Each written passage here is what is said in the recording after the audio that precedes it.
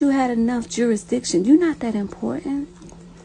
Do you know who you gotta be for me to do what you say? You ain't him like that. You can't tell me what to do because you ain't nobody. I don't let nobody ass niggas give me orders. But if you really him like that, I'll do what you say. I'll do whatever you say. But you just ain't nobody. To me.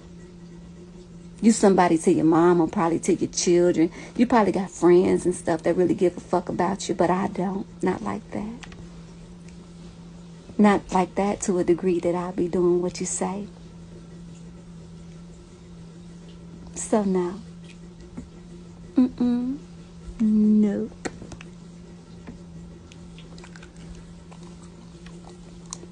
One of my favorite hobbies. Reminding whole ass niggas that they ain't nobody. So that they can have enough inspiration to go really work on themselves and become somebody worth being. Because a lot of them don't be nobody worth being. And sometimes they just need a motherfucker to remind them, hey, stop that. Can we get married? Shalom. All praise to Yahweh by Hashem, Yahweh Shai. Double honor to the apostles and elders of Great Millstone. This video will be entitled, Woman, You Will Obey or Be Deleted. Woman, you will obey or be deleted. Simple and plain as that. Now, I know you saw the video in the beginning, this thirst trap right here that you saw, talking her shit, being all extra proud, all right, talking about what she ain't gonna listen to you unless you him and all this and all of that. The pride of these women is off the hook, but the Most High is gonna remove that pride very soon, and you women, you will obey. You will do as we tell you to do, as the Israelite man commands you to do, or we have no use for you. So the Heavenly Father is gonna delete you. Let's go bring a few scriptures out. Now, first, the Heavenly Father is gonna bring forth some terrible times that are gonna come. We speak about them often, right? Jacob's trouble and all of that. Let's start here in 2nd Esdras chapter 8 and verse 50. And the Most High was speaking to Esdras or Ezra, right? We'll start at 48 actually. It says, in this also thou art marvelous before the Most High, in that thou hast humbled thyself as it becometh thee, and hast not judged thyself worthy to be much glorified among the righteous. Verse 50 is the key. It says, for many great miseries shall be done to them that in the latter time shall dwell in the world, because they have walked in great pride. So the Most High is going to bring a lot of terrible calamities to this society, to the whole world. As it says, for many great miseries shall be done to them that dwell, Salakia, shall be done to them that in the latter time shall dwell in the world. Why? Because they have walked in great pride. The Most High, Yahweh by Hashem, Yahweh Shai, is tired of the pride on this planet, particularly among you Israelites out there, the people of the Lord, the so-called Negroes, Latinos, Native Americans. The Most High is tired of your pride. You've been proud for a long time, proud in wickedness. You exceed the wickedness of our forefathers and of all on the planet right now, especially you damn women. This woman acting like because she got a set of knockers, and you can see, right, look in the middle of her head. This ain't nothing but a goddamn wig, you know? Now, at the end of it all, she's attractive, but this is all the wrong type of woman. You know, this is everything wrong with these women today you see on this lady. Them eyelashes, right? Pride, talking all extra proud. And I wonder what she would constitute as somebody who was him.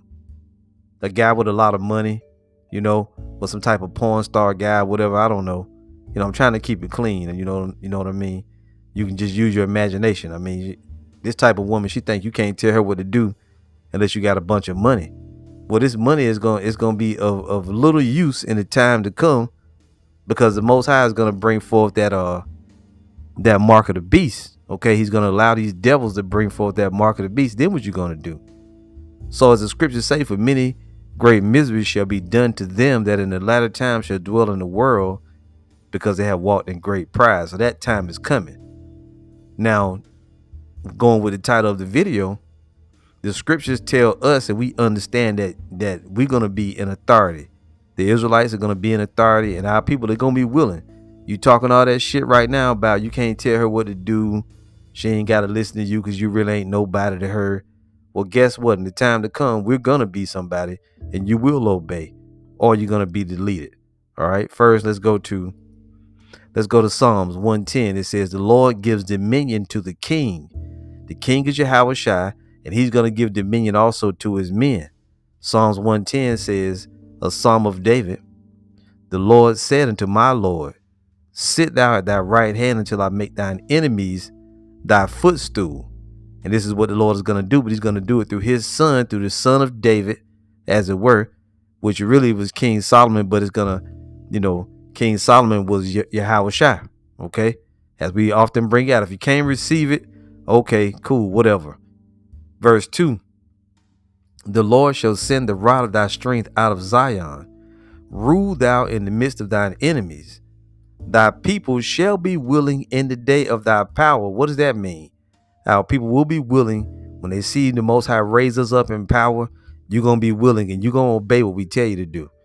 Everybody under the yoke of the Israelites, or under the yoke of Yahweh Shai, let's say, you will do what is commanded. Now, before we go into the kingdom, there's going to be a period of time where the men of the Lord are going to the spiritual power is going to come. And in the day of our power, you're going to be willing. But before that, those who are disobedient, rebellious, the Most High really going to purge you out of the way anyway. You ain't going to be here. All right. Women like this right here, if a brother was to, wind up choosing this chick, you're going to listen. I can't really imagine a brother choosing this particular lady because, you can see, I mean, it's debatable, but they're probably not real. They're probably not real, if I had to guess. Anyway, verse 3, "Thy people shall be willing in the day of thy power. In the beauties of holiness from the womb of the morning, thou hast the dew of thy youth." Right? We're going to get the dew of our youth. We're going to be like we were, even stronger than that, right? That we were in the old days when we were men of strength, men of honor. The Lord said he's going to raise up his judges as at the first, and our counselors is at the beginning. So, and it also a scripture in another place, it says we're going to be he that is feeble among you. Let's get it real quick here. Feeble. And I was kind of stuck for a little while, sitting here trying to put together this lesson. As I told one of the elder brothers, I was stuck because there was many different ways that I could have brought this lesson out, but I didn't want to just make it a lesson, just getting on women, calling every type of name, doing all that. Nah, we might as well just bring some edification out, because what the Lord is going to do, he's going to put you women in a precarious situation, and really you're going to be saved by bringing forth children. That's going to be the reason why you get saved or not. So a woman like this, if your womb is all messed up and you can't bring forth no kids, we don't need you. You can stay here and just burn up in the missiles, at the end of the day. And then really, a woman's going to have to be chosen by the Lord anyway. All right. You got to be of the elect. And I can't imagine, but it's going to be all types. Let's see here if I can get this scripture. Shall be Slakia. So this is Zechariah 12:8. It says, "In that day shall the Lord defend the inhabitants of Jerusalem, and he that is feeble among them at that day shall be as David, and the house of David shall be as the Most High, as the angel of the Lord before them." That's when we finally in the kingdom. But prior to that, the Lord is going to raise up men with power. All right. He's already starting to do it. He's giving us that ability to judge. What is this? Isaiah 1. Let me read the scripture that I quoted. This is Isaiah chapter 1 and let's go right to the point. Verse 24.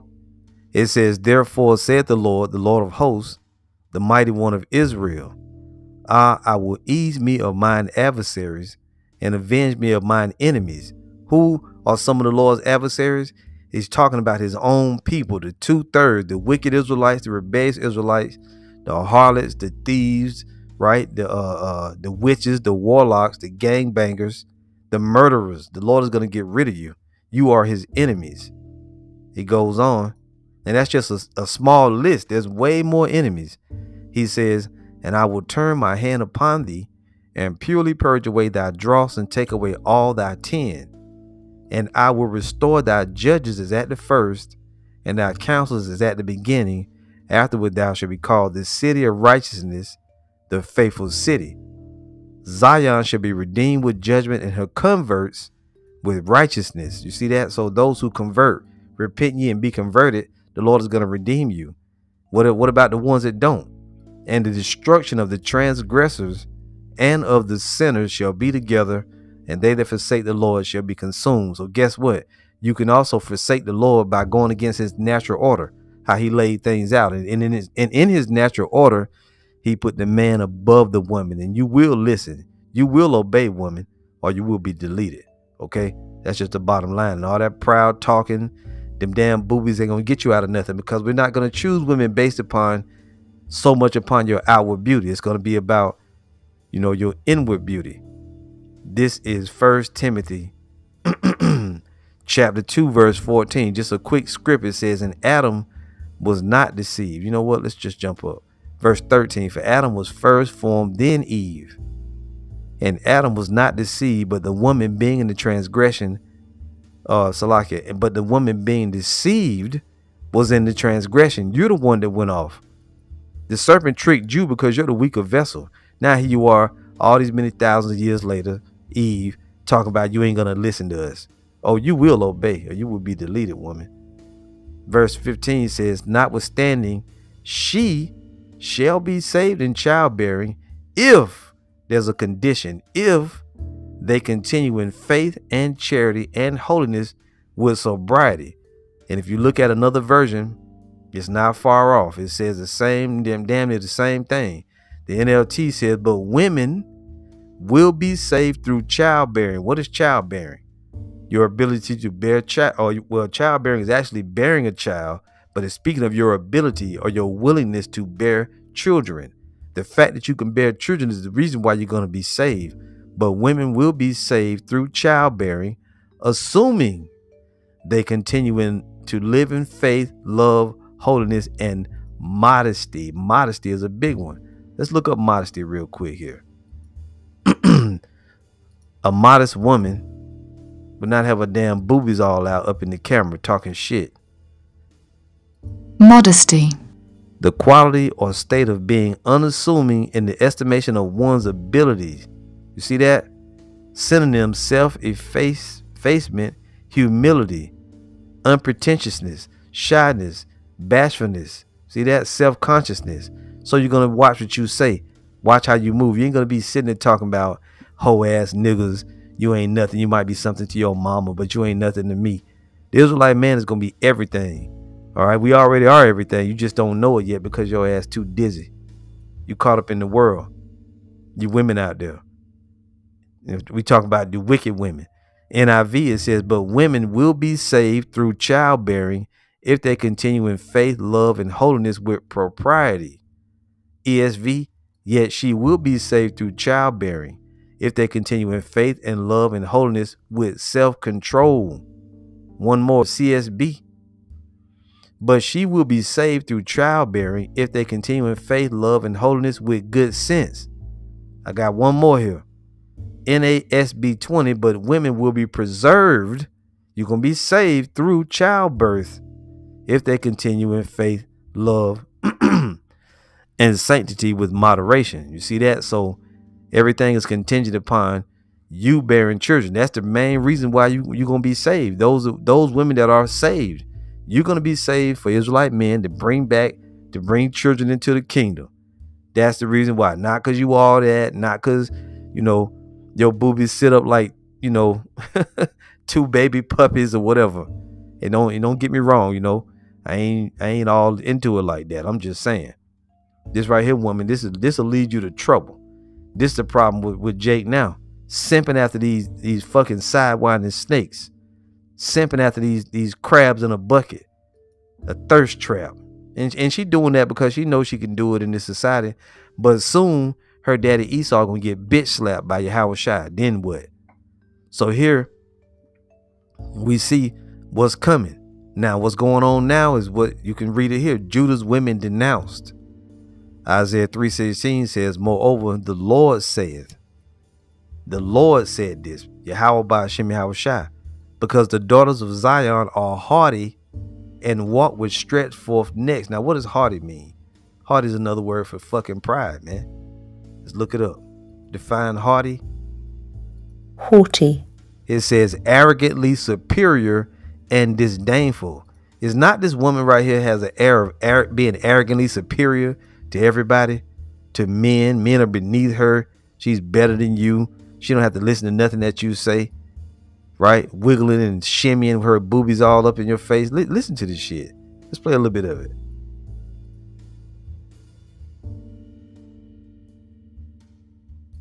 Salakia. Forgot I had the sound off. Let's take it back a bit. You had enough jurisdiction. You're not that important. Do you know who you gotta be for me to do what you say? You ain't him like that. You can't tell me what to do because you ain't nobody. I don't let nobody ass niggas give me orders. But if you really him like that, I'll do what you say. And we are him like that. And you're gonna do what we say. You're gonna obey, woman, or you're gonna be deleted. I'll do whatever you say. But you just ain't nobody. To me. You somebody to your mom or probably to your children. You probably got friends and stuff that really give a fuck about you, but I don't. Not like that. And that show you right there, these women, as the apostles and elders been telling us, brothers, for years, I'm about to say generations, for years, these women don't give a fuck about you, but the time is going to change up. And the Lord told you about these damn demons. He says, moreover, the Lord saith, because the daughters of Zion are haughty and walk with stretched forth necks and wanton eyes, walking and mincing as they go and making a tinkling with their feet. Therefore the Lord will smite with a scab the crown of the head of the daughters of Zion. What about this chick? Look at this. You see that part in the middle? That damn coconut parted down the middle? That ain't nothing but a damn wig, okay? That costs money. That ain't growing out of her scalp. That costs money. So what did the Lord do? For her pride, he smited her with a scab on the crown of her head. And by the way, this video was sent to me by the head brother from the Charlotte camp. All right, Aisha Yar. All right, also the head of the region, the Carolinas region. This brother sent me this video, and I guess he came across it and it kind of pissed him off. And he sent it to me, and I watched it. It pissed me off a little bit too. I mean, if you can get past how she looked, you can see right through all that. This damn lady is a demon, man. So it says again, therefore the Lord will smite with a scab the crown of the daughters of Zion, you so-called black women mainly, and the Lord will discover their secret parts. In that day, the Lord will take away the bravery of their tinkling ornaments about their feet and their cauls and their round tires like the moon. See? And the Most High goes into, in here all the different things they wear and how they behave, right? Let's go real quick to the Good News translation. Let's get Isaiah. What is that? Chapter 3? Yeah, let's read that. Just bear with me here briefly. So this is Isaiah chapter 3. And what verse were we in? We started around about 16. Salakia. Isaiah 3 verse 16 from the Good News translation. It says, the Lord said, look how proud the women of Jerusalem are. They walk along with their noses in the air. They are always flirting. They take dainty little steps and the bracelets on their ankles jingle.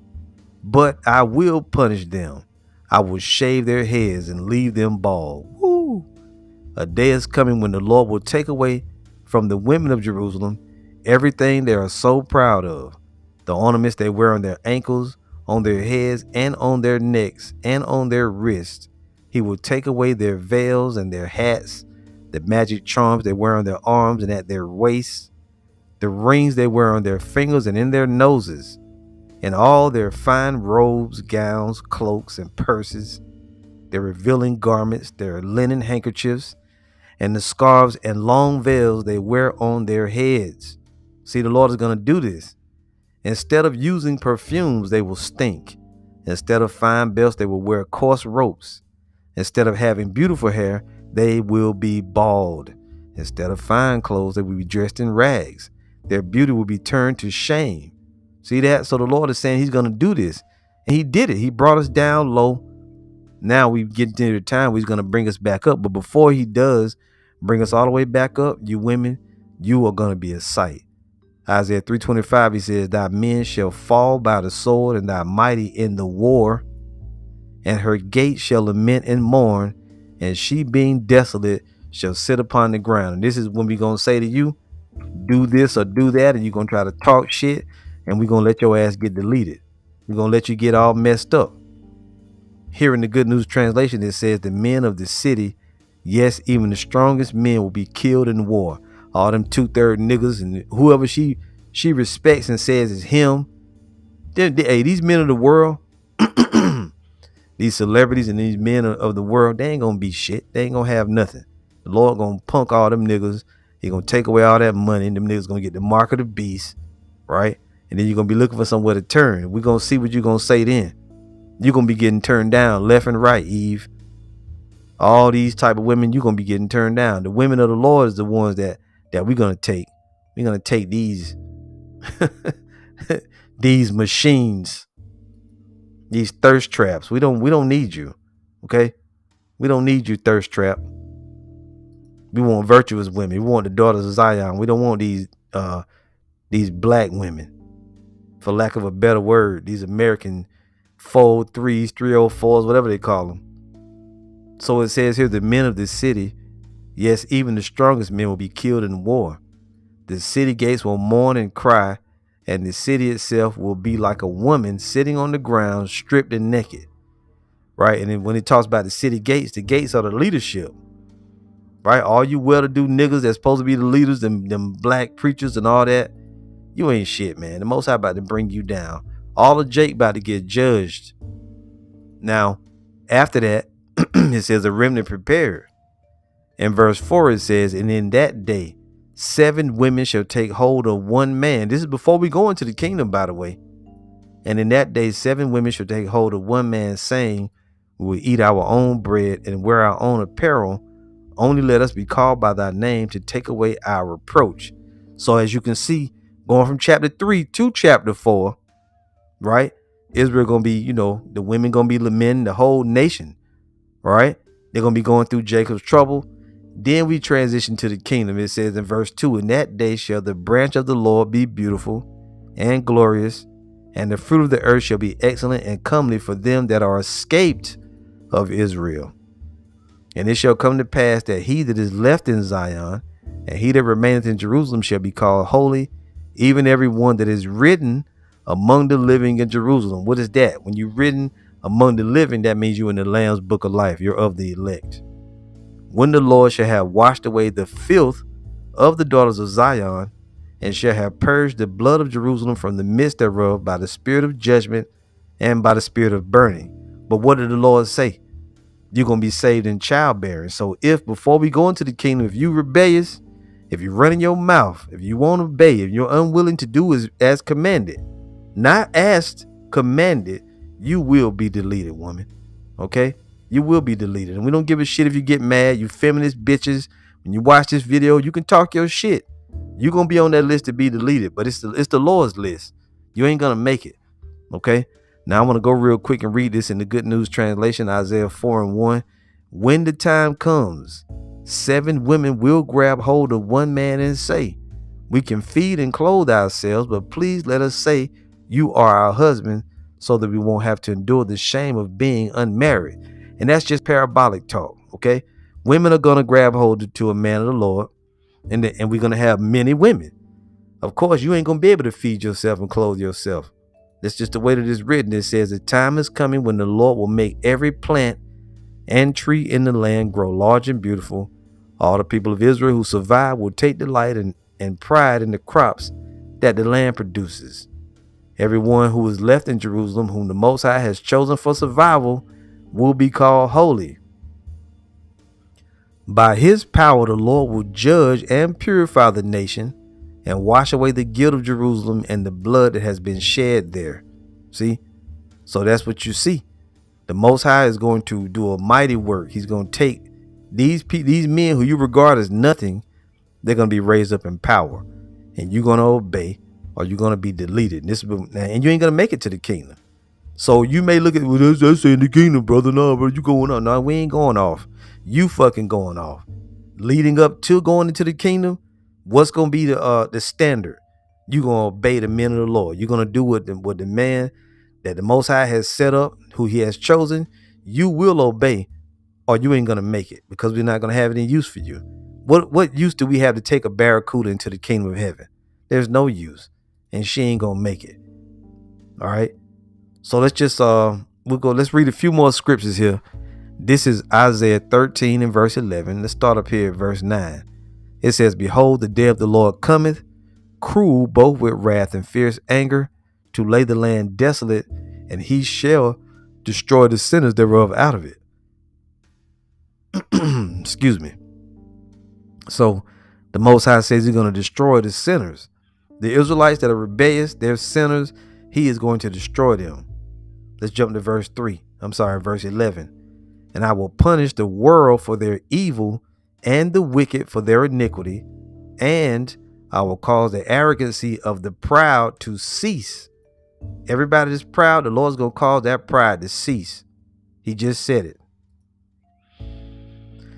And I will cause the arrogancy of the proud to cease, and will lay low the hardness of the terrible. I will make a man more precious than fine gold, even a man than the golden wedge of Ophir. So guess what? Men are going to be very valuable. Not just any man, but a man of Yahweh Ba'ashem Yahweh Shai. And any woman that don't like it, you're going to run your mouth. You're going to try to say, oh, this or that. You're going to get deleted, because there's going to be terrible judgment going on, and we're going to be the protection from that terrible judgment, that the Lord got going on the earth. And I ain't talking about the nuclear destruction. I'm talking about before the missiles come. The Lord says, therefore, I will shake the heavens, and the earth shall remove out of her place in the wrath of the Lord of hosts, and in the day of his fierce anger. And it shall be as a chased roe, and as a sheep that no man taketh up. They shall every man turn to his own people, and flee every one into his own land. So guess what? In that time, Esau ain't gonna have no use for you damn dames, right? These proud ass faggoty niggas in Hollywood, they ain't gonna be wanting to do nothing for you. They're not gonna be able to. The men of the Lord gonna have the provisions. We're gonna be given the power. See, right now we're on the bottom, but the Lord is gonna raise us up in the time to come. And these types of harlots, these little thirst traps, I keep calling them, because if you thirsty, she'll trap your ass. These thirst traps, they're gonna be the least of our. Ain't nobody looking for her. You ain't going into the kingdom of heaven with no, with no silicone. Fuck all that. We don't even need you. You had your run. It says, so as the scripture telling you that everybody gonna turn to their own people.